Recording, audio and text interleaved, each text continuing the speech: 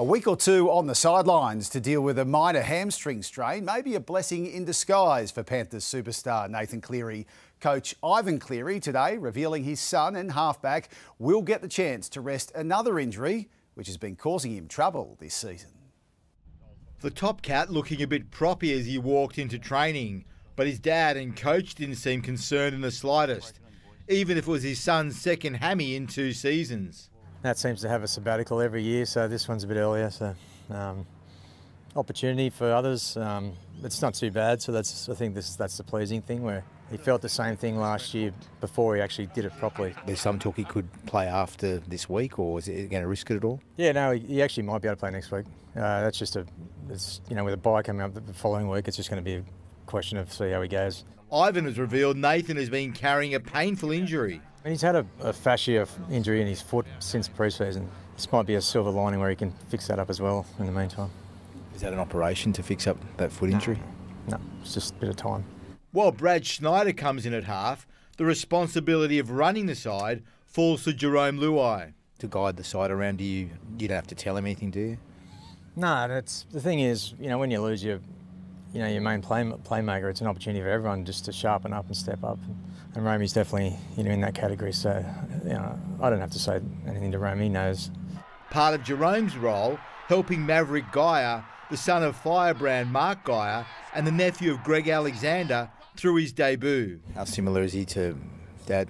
He's a pretty big lad, Mav. I didn't get the joy of playing with MG. I played against him and tried to avoid him as much as I could. So they're a little bit different. The game's a bit different these days. So he hasn't got that streak? I haven't seen it, no. Danny Weidler, 9 News. With Mitch Moses expected to miss 2 months of footy with a broken foot, the Eels have named Blaze Talangi in the halves this week, shifting Dylan Brown to halfback. Talangi impressed on debut in the centres on Sunday, scoring a try in that win over Manly. At the Rabbitohs, Jason Demetriou has stuck with Dean Hawkins at halfback, opting not to recall Lachlan Ilias. While the Roosters have received a big boost, Luke Keary and Sam Walker both cleared of head injuries to line up against the reigning premiers Penrith on Thursday night. It's one of rugby league's most iconic grounds, but the New South Wales government today effectively called full-time on Leichhardt Oval as an NRL venue, declaring they won't fund a multi-million-dollar upgrade. After the Tigers' threats to walk away, it means this season's fixtures at the ground would be their last.